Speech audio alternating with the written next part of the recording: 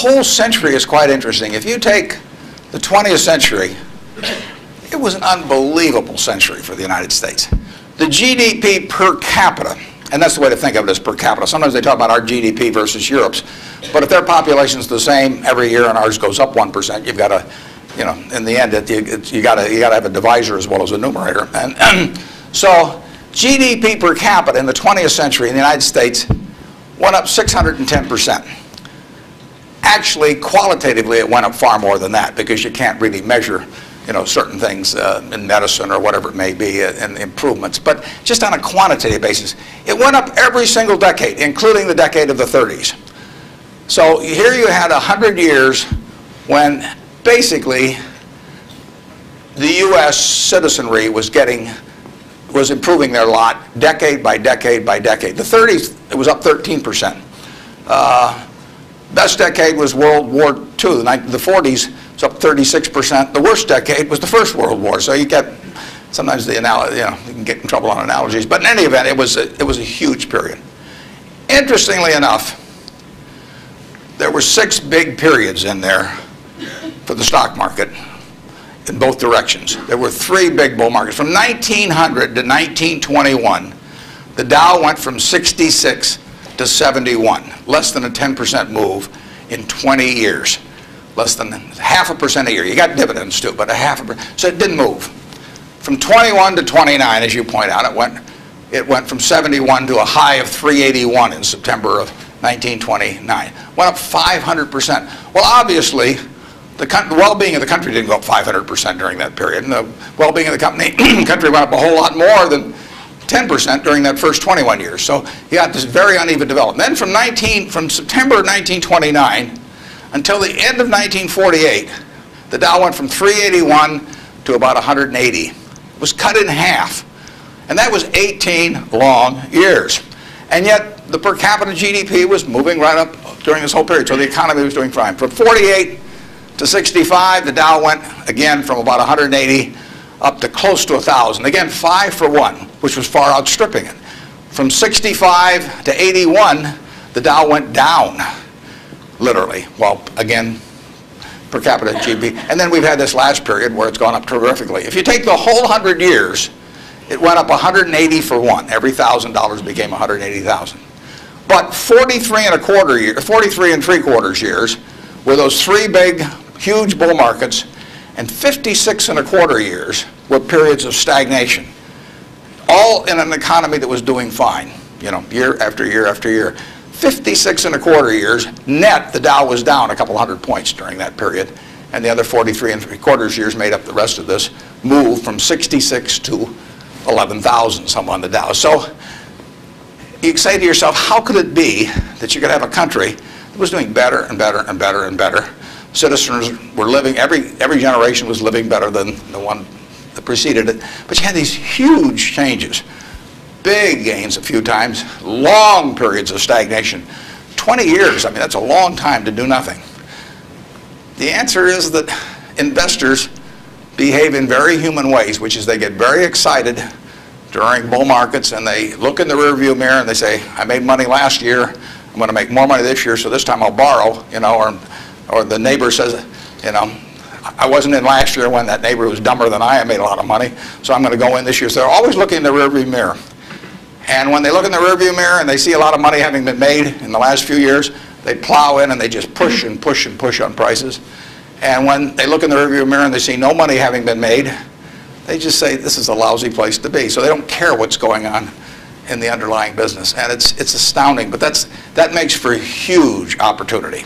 Just huge opportunity. I mean, I've lived through roughly half, in an investing sense, about half that period.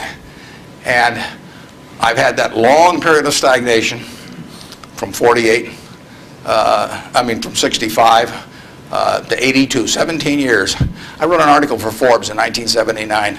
I just said, how can this be? Pension funds in 1970 put 100 and some % of their new money in stock because they were wild about stocks. Then they got a lot cheaper and they put a record low in, 9% of their net new money in 1978 when stocks were way cheaper. People behave very peculiarly in terms of the reactions because they they're human beings, and they get excited when others get excited. They get greedy when others get greedy. They get fearful when others get fearful, and they'll continue to do so. And you will see things you won't believe in your lifetime, and securities markets. And the country will do very well over time, but you will see these huge waves. And if you can stay objective throughout that, if you can detach yourself temperamentally from the crowd, you get very rich. And you won't have to be very bright. I mean, I'm sure you are, but it doesn't take brains. It takes temperament. It takes the ability to sit there and look at something. When I started out in 1950, I would go through and find things at 2 times earnings, and they were perfectly decent businesses, and people wanted jobs at those companies, and everybody knew they were going to be around, and they wouldn't buy them at 2 times earnings, and that's when interest rates were 2.5%. I started selling securities when I was 21, and a Kansas City life insurance company happened to be a fairly prominent company in Omaha, and the policies they sold you, if you were buying life insurance from them, had a built-in assumption of 2% interest. The stock of Kansas City Life was selling at less than 3 times earnings. You were getting 35% if you bought the stock.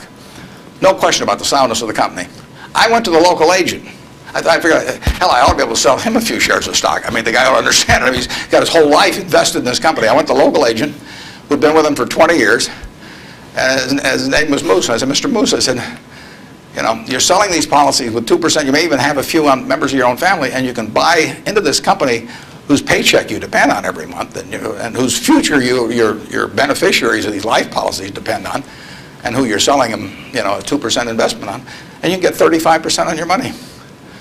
He said, stocks aren't any good, and I couldn't sell you. I was a lousy salesman. I mean, well, you have to start with that, but it just blew me away.